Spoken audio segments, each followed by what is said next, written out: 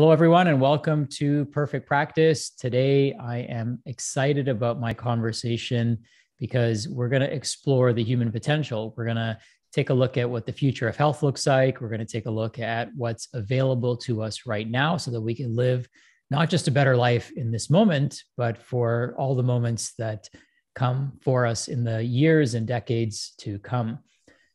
Longevity is an important topic to me.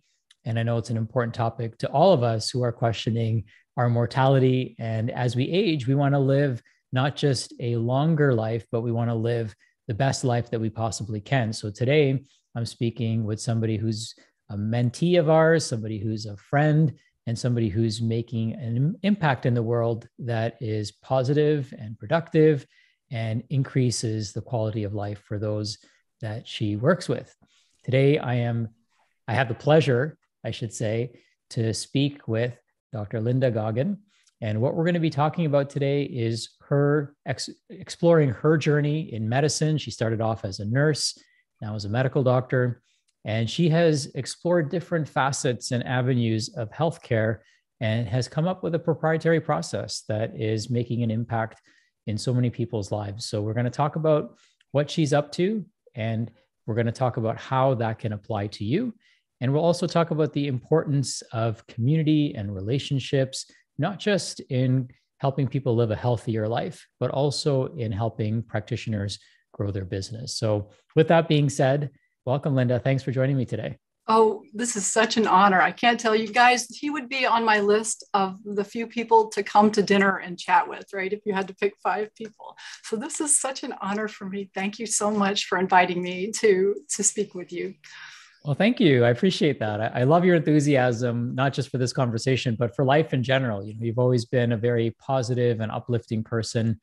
As all entrepreneurs, we go through our ups and downs, and it's really how we handle the ups and the downs that makes all the difference in the world. So I'm glad that our paths have crossed and recrossed again. Yeah, and right. We're having this, powerful conversation. So I always like to start with why.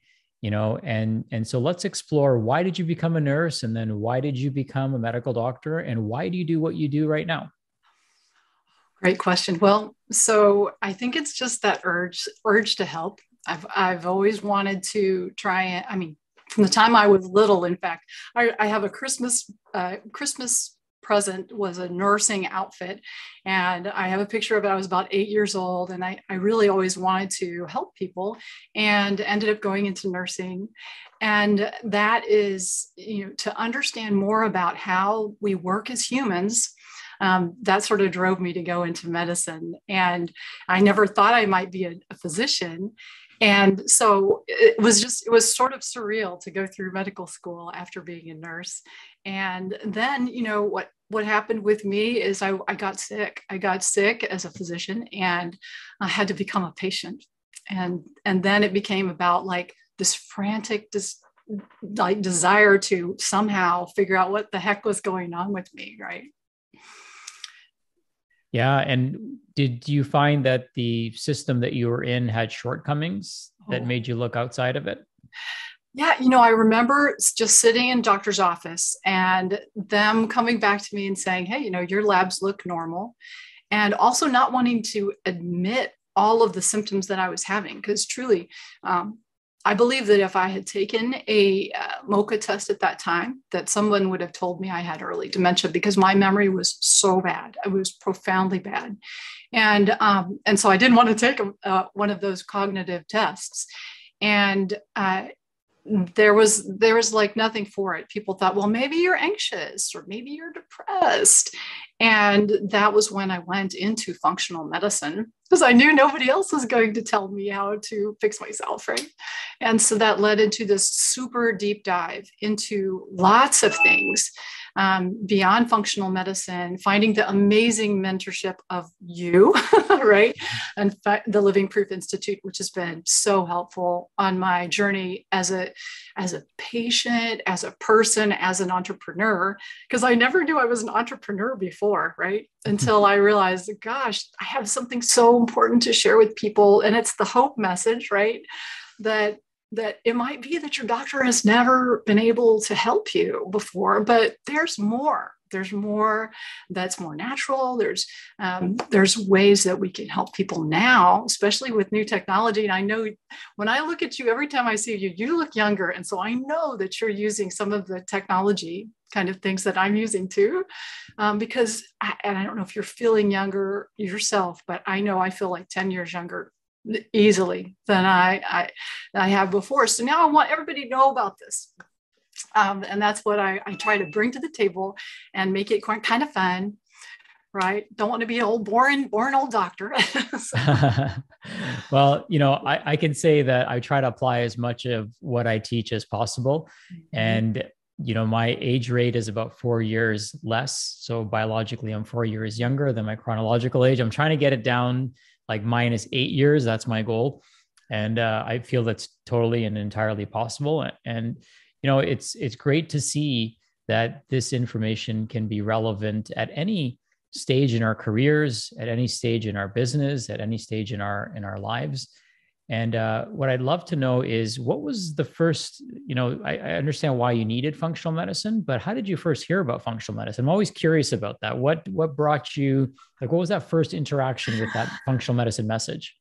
It was a postcard. It was a postcard. So snail mail actually works, right? I think IFM sent me a postcard, and it was in the time when I was in the dark times. Like after, it might have been the day that I walked out of a patient's room after an interview with them and couldn't remember who I saw without looking at the page. So I found this and went to a meeting, and I actually cried in the bathroom after the first lecture, because I'm like, I found my people. It was so wonderful. And when I read the textbook too, I was like, oh my gosh, this resonates so deeply. And there actually were tears shed over the IFM's textbook. So you never know how you're going to come across it. Yeah. And then did you take the training right away, or? Oh yeah. Yeah, I immediately went through their training. So I was certified with the Institute for Functional Medicine. And I started off, I think the first thing I did was actually their RECODE, the cognitive decline seminar that they had. I think was the first one that Dale Bredesen did, and just went, plowed through all of that. Like, you're drinking from a fire hose, tons of information. And, functional medicine got me better. It got me to feeling kind of normal, but I was not all the way normal, because I still was not exercising. And I felt a little bit like an imposter, because I had done all this and I was taking a lot of supplements, but I still was not feeling vital. And it's been kind of biohacking that's taken me to feeling like vital and younger and self-care. If you don't take care of yourself, taking care of yourself is the way to really enrich your life, so you can bring your gifts to other people. And I had to learn that. Having been a workaholic a little bit, and you just want to really help people prioritize that time in nature, that time outside. I know I'm kind of rambling on with whatever you asked me, and I'm not sure if I answered the question. No, you did. I'd be curious to know what were the elements that functional medicine did help you with? Mm-hmm. Perhaps it's a test result that you got, and what were the voids that functional medicine had that you had to kind of realize and then implement into your own protocol?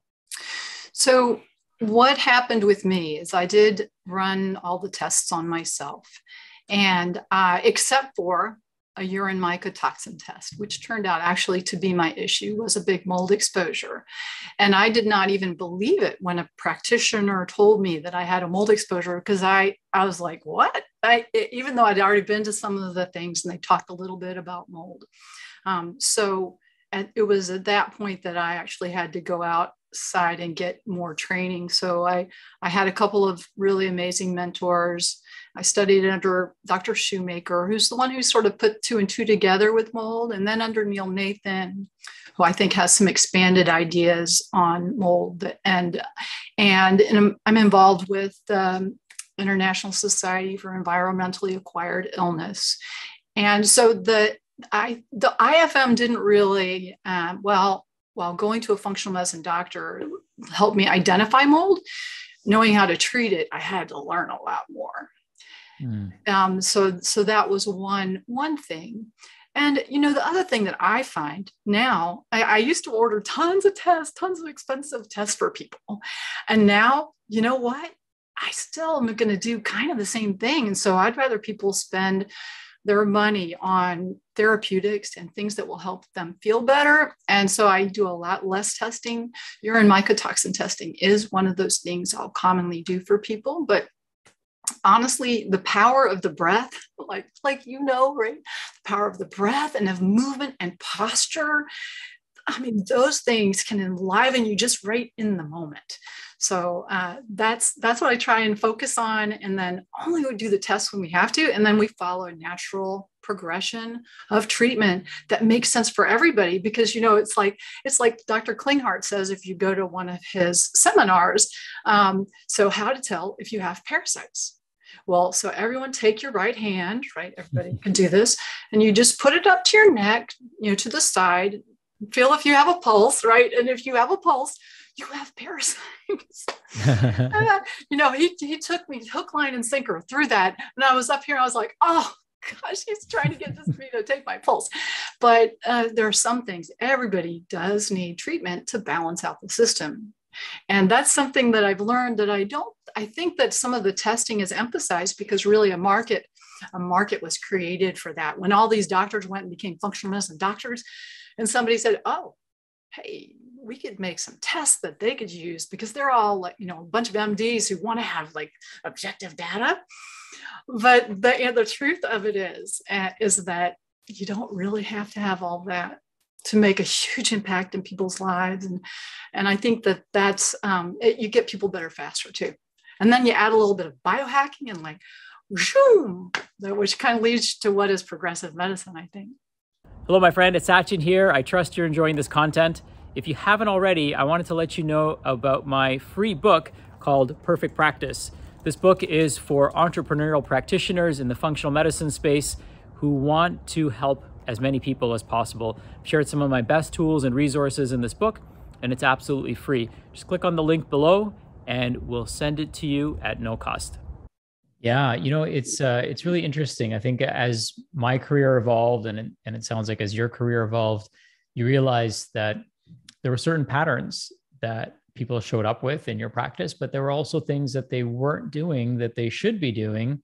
And there's so many things that we can't test for, right? We can't test for what time you go to bed. We can't test for how much sunlight you get each day and what time of day you get that sunlight. We can't test for how happy you are. Can't test for your posture, right? By simply running labs on you. So there's so many things that play such a pivotal roles and critical roles in our health that we can't even test for. And therefore those questions never get asked. However, those are the things that influence the things that we are testing.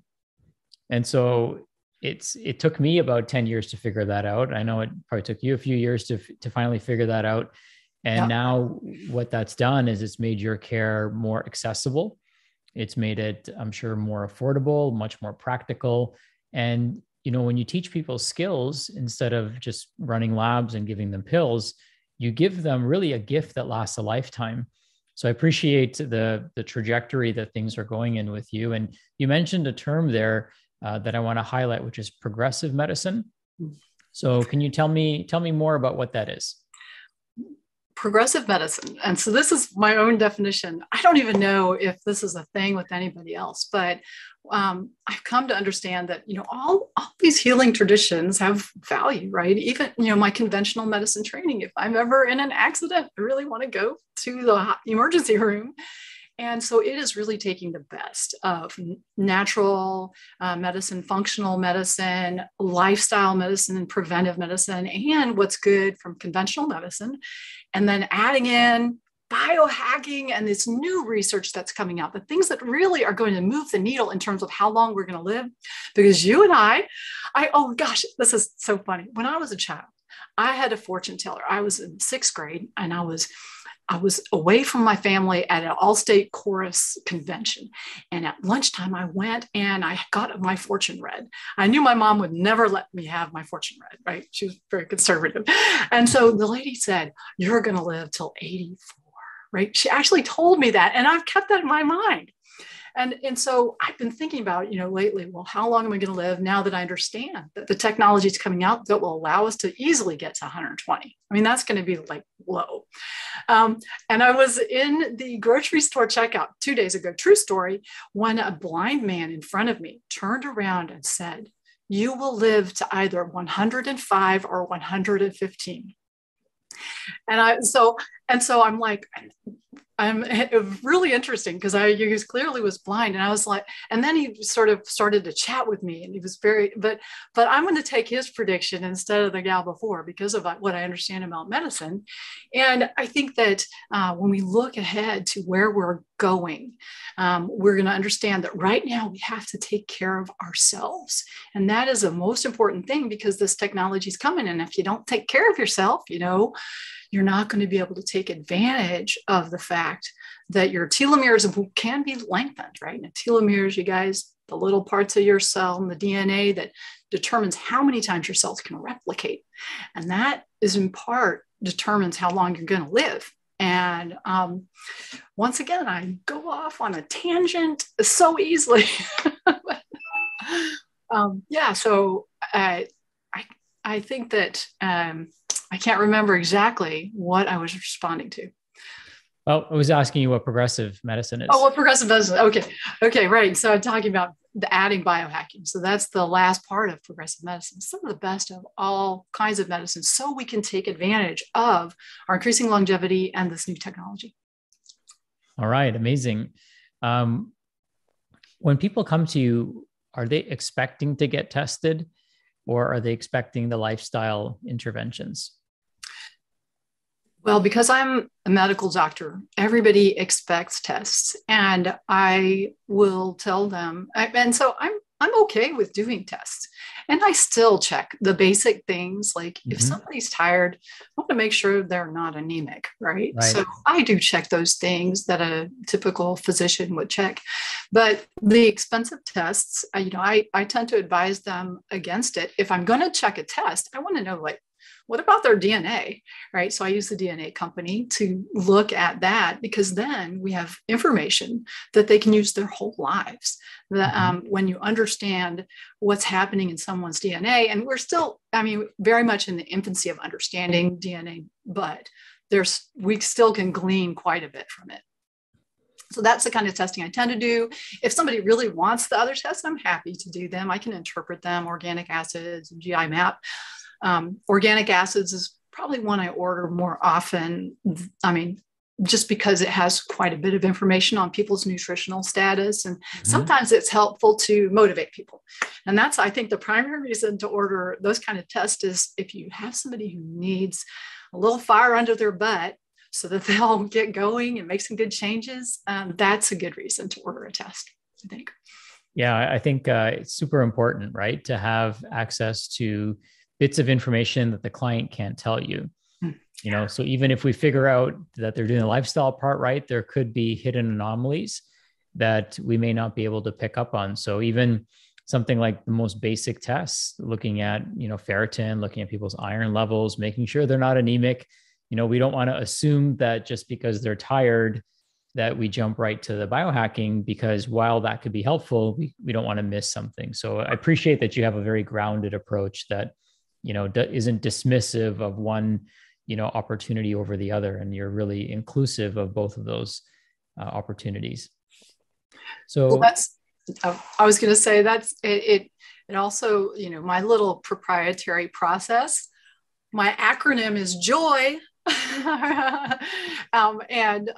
So I'll tell you the J is actually the JET that is progressive medicine, right? And so that is trying to do root cause resolution, trying to develop routines and make it happen rapidly, fast. So moving people quickly to feeling better. And we want to, the O is optimize the health identity. So a lot of times that's out with the old, and we really want to create that mind-body approach to to stepping into all the wonderfulness of life and taking back our power, basically, because self-care, you take back your power. And then the why is yardstick, is a measurement and following what's going on with you, whether it's with an Aura ring, right, tracking your sleep. There's other ways to measure, but I think that people need to see their improvement. And so tracking is really important. What have you identified as the biggest hidden culprit for people not feeling their best? You know, I think that it is a challenge with mindset is very big, right? If we get into a place, especially when I see a lot of people who are chronically ill, and we almost have to change our mind about that. And so that's a huge barrier when we sort of label ourselves or boxed ourselves in as I am this illness or I am fatigue. We really need to help people move past that. The other big one, is sleep. People who don't understand how important the sleep is. And of course, nutrition. I help people change what they're eating because food is information. And those are very basic things. But if you're eating the standard American diet, it's unlikely you're going to continue to feel good through your life. And so helping people move out of that into healthy, yummy food and helping people sleep better. But once people understand the importance of sleep and get that goal going, it can help so many other things down the road.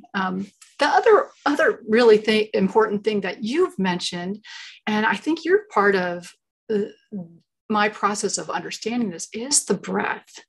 That, breathing through your nose is so important. And people are breathing through their mouths and are activating that sympathetic.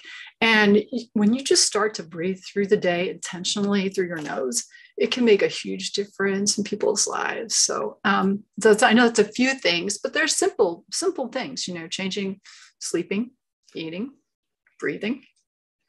Yeah.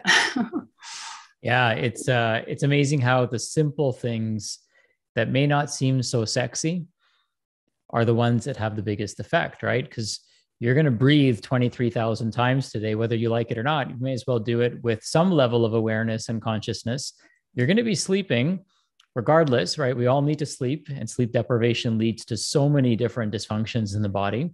And it's one of those things that it's what I would consider one of the lead dominoes. So for us, I think there's a lot of overlap. So the first domino is breathing, because you can change that now, right? If you want to change your sleep, I got to wait till tomorrow morning, because a good night's sleep starts in the morning.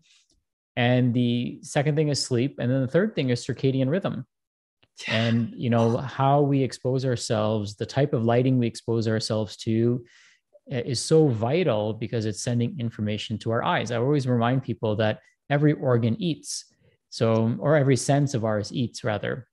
So our eyes are eating light, our ears are eating sound, right? Our tongues are eating taste, our nose is eating smells and fragrances, and our skin is eating touch. So we are eating these, different components, and that's sending information, interacting. Our nervous system is interacting with our environment through that process. And any one of those things can trigger a relaxation or stress response, right? So I can make you smell fire, and that'll trigger stress.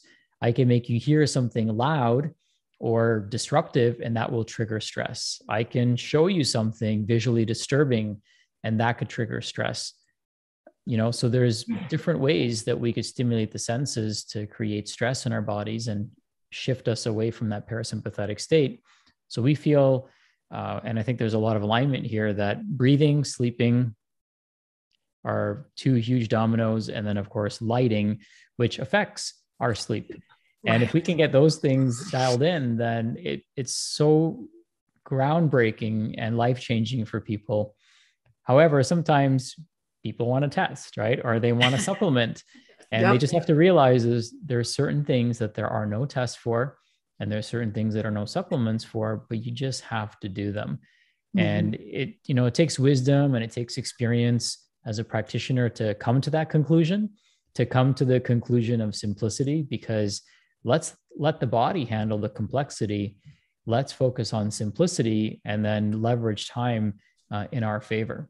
Right, right. Well, the stress piece, especially, it's just so important. I tell people not to watch the news, not to buy into any of that, especially my patients who don't feel well, because it's upsetting. The news is upsetting, and focusing on, bringing down the cortisol and helping people have effective strategies to manage stress. It's just so important. It's like, uh, stress management, I mean, is like way up there. And I think that's why we try and get people to sleep better. Yeah, but yeah, I do think we've got some overlap.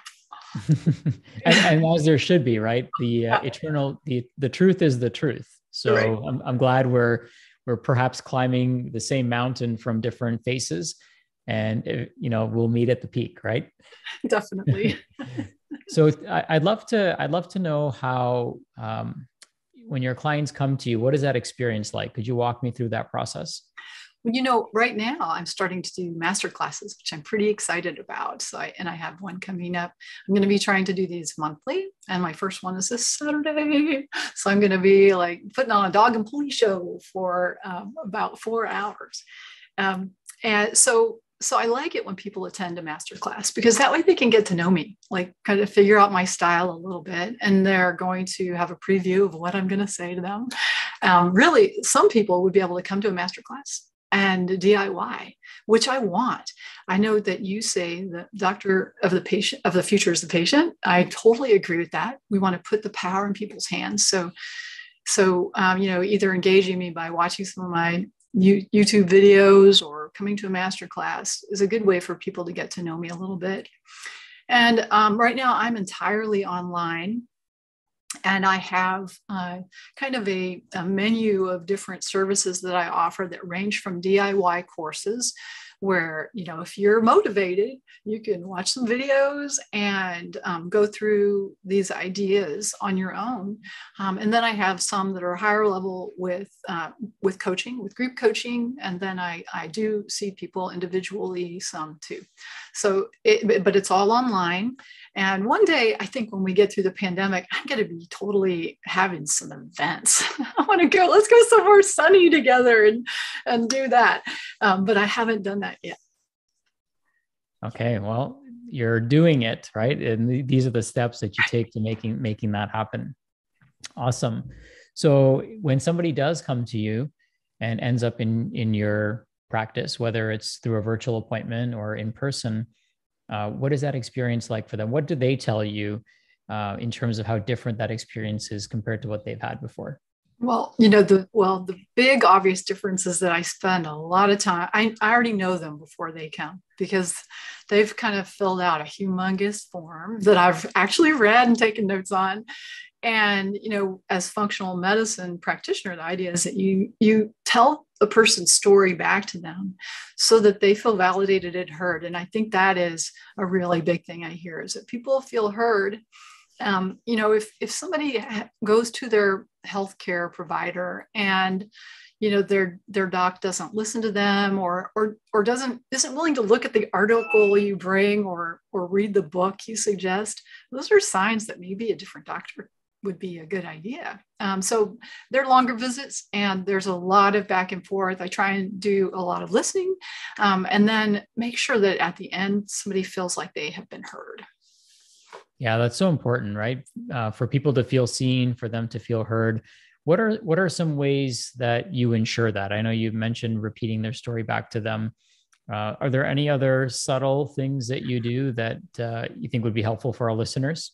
Well, this is maybe this sounds a little weird, but I know that when I've said the right thing, because I feel what I call this angel wings. I feel my hair stands up on when the energy is good between a person. Like I felt that within our interview, like the angel wings. And that's what I use as a subtle indicator of we're on the right track here. I've got the hair standing up, and when something lands well. Do you ever notice that I a feeling do. like that? Yeah. Yeah. Yeah, So that's my litmus test, the yeah, goosebump test. exactly. I can't wait till we figure out exactly what that is, because that's that connection. And, you and I have been in community for a while. The community part of it is so important, therapeutically, and just for us as people. That's why the pandemic's been hard. We need to be with each other, and that's humans need that contact. So I'm looking forward to when that's all behind us. Yeah. Well, speaking of pandemics, how has your business pivoted with everything that's going on? What's really nice is I met a guy named Sachin Patel, and he taught me about doing virtual visits long ago, before the pandemic even came around. And so I had already been doing quite a few virtual visits at that time. And it was, maybe half of my business was online. And so at that point, all I did, as soon as they first started to talk about it, I'm like, whoop, I'm not going to have this office anymore.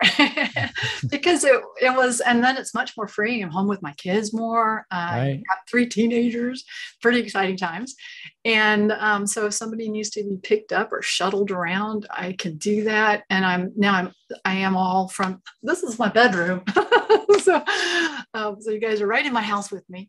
And that's where I see my patients. So it was not hard to make that transition, because of the prep that I'd had from the Living Proof Institute, which was really helpful. Thanks. Yeah, amazing. So it's great. You leaned in more than pivoted. It's just, hey, this is part of my business that's already working. Oh, yeah. It's familiar. And now I can lean into that part of my business and drop the extra expenses, and either choose to, whatever savings occur, you can repurpose into marketing, repurpose into mentorship, repurpose into, investing in yourself personally, even in self-care. So there's lots of things that we can do as that money frees up and our practices become more efficient. And some people can even pass those savings on to their clients, because their cost of business goes down significantly, and their emotional and mental burden, right, of having an office to manage. Oh, The commutes. I mean, I can only imagine how much time you've saved commuting and gas, and the carbon footprint of your practice has probably gone down significantly as well. There are so many advantages to being virtual. And people say, are you going to go back? Because it did coincide with the pandemic. And honestly, I don't want to go back. I like this. The only thing that I'll say about working from home is that you have to be disciplined and separating your stuff, right? I mean, I can get the dishes can call to me here. And if I'm in an office, not. So I would say that's the only disadvantage. But as a mom, the time, the flexibility is really key, and has made a huge change in my life. The commute time, that's at least an hour off of my day if I have to drive in somewhere. Oh, that's awesome. I know for me, like speaking of the house calling, right? There can be many distractions at home. Like we had a major plumbing renovation that was taking place in our home, and our whole floor was dug up, and they had to jackhammer through the ground and replace all the piping, from clay piping to PVC piping. And so my wife and I both work from home. I'm in the basement where all the action was. She's upstairs and right above all the action. So we have these jackhammers going off in our home. And, that was fine. And we were able to manage through that. However, what was interesting is now there was a big scar going through my entire basement floor and we needed new flooring. So for some people who may not know this, but I actually used to work in kitchen and bathroom renovations. That was like one of my first real jobs. So the floor has been calling me all week. And so what I do is I would, go lay down some flooring and then get on a call, and then go lay down some flooring and get on a call. And I remember yesterday I was on a phone call and I had this one like really intricate piece that I had to cut to really fit it into where it needed to go. And half my mind was calculating the angles that I was going to cut and the joy that I would get when it would perfectly fit into place. And the other half was trying to do my work. So I totally can relate to that. And it can be difficult to separate the two, especially when there's stuff going on. Right. Right. Yeah. So I definitely appreciate that. And I know exactly what you're talking about. Yeah. Any techniques or advice that you can offer to people to keep those things separate? Well, honestly, you're seeing part of it. I've got a screen. So I can create what feels like a different room for Mm. me. And then trying to have my area more clear of clutter. That's very helpful to me too. Because when I start to see things and I'll start to try and fix them. The other thing is to set a clear schedule. And for those of you who are entrepreneurs or trying to change the world, however you're going to change the world, I think that you want to schedule blocks of time when you like 90 minutes, because 90 minutes is about a length of time that you can really focus. That is just your schedule. So you have a set schedule. At least that works best for me when I'm clearly scheduled and I'm write it down in my planner. And then I guess the other thing is to have everything kind of ready to go, so that you have a little spot where, especially if you're doing live, I mean, for all I know, I could have my jammies on. I might have just run on over here, right? And that way, when everything's all I have to do is click on the computer and I'm rolling. Okay. I think those are important things. Very good. So speaking of your practice and working from home, what are some of the technologies that you're using to successfully run your practice from home? Yeah. So right now, I mean, I have, I just have a PC and a screen. I do use a big screen. I actually, for my screen, I use a like a huge TV screen so that I can have multiple screens open at once. And that makes it easier when I am talking to somebody. I can actually be, looking out the side of my eye at other resources while I'm speaking to them. Because when I have consultations with people, thank goodness I don't know it all. I look stuff up on the fly right then, right? And we share screens. And that lets me do a tiny bit of multitasking so that I can try and give resources right away to have a big screen. Some people don't think about that. And actually, I was going to give this TV to the thrift store. And I'm like, oh, that would solve this problem of me trying to see these tiny little screens. So that's one. This is something I love. It's so great because this can like bend and sit lots of weird places. And because I do shoot a lot of video, I think that's been exceptionally helpful. Having a good camera is helpful. And, right now I use a Logitech Brio as my, screen recorder. And then also I use my phone a lot. Guys, your phone is a great camera. So that's something I try and shoot regular videos, and I'm trying to get better about that. The other thing that I think is absolutely essential is my coffee warmer.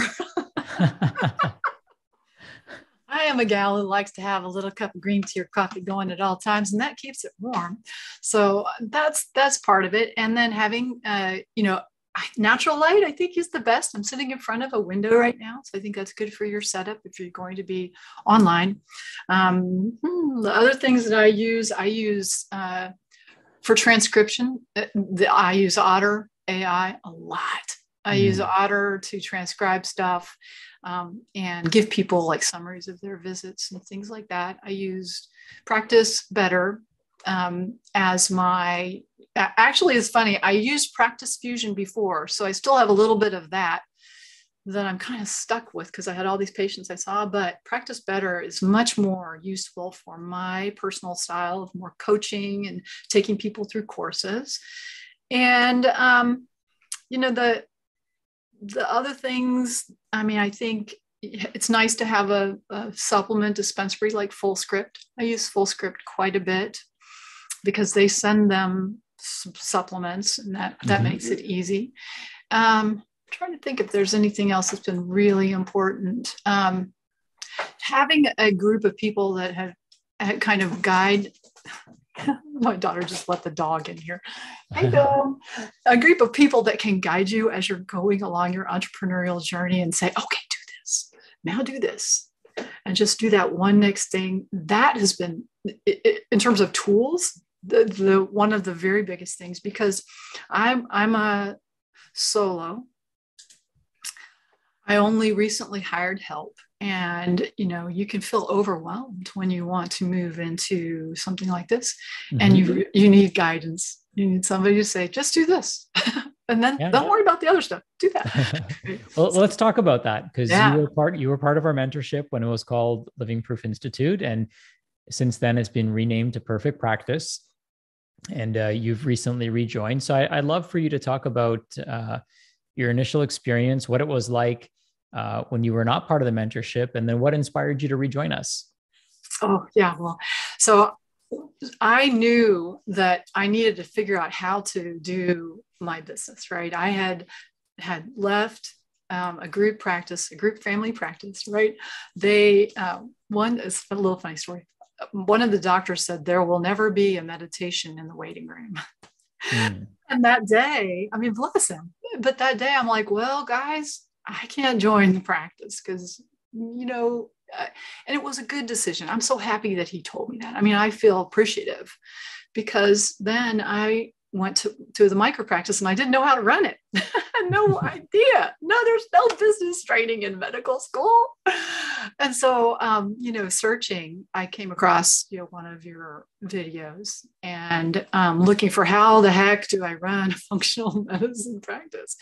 And that was what drew me in the first time.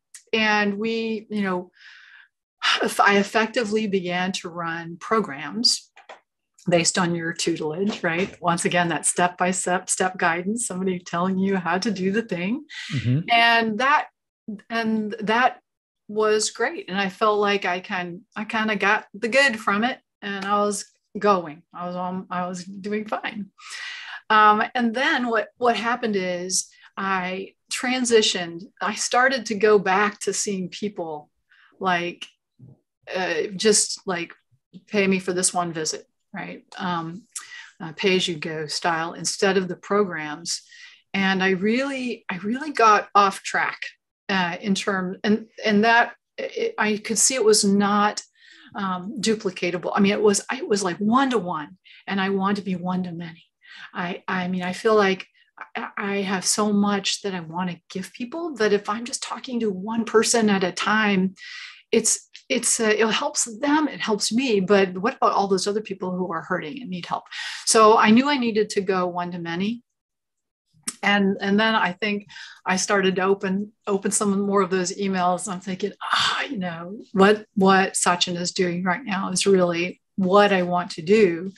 Moving more into how can you help lots of people at once. And it resonated with me. And of course, I feel like your messages have just evolved beautifully.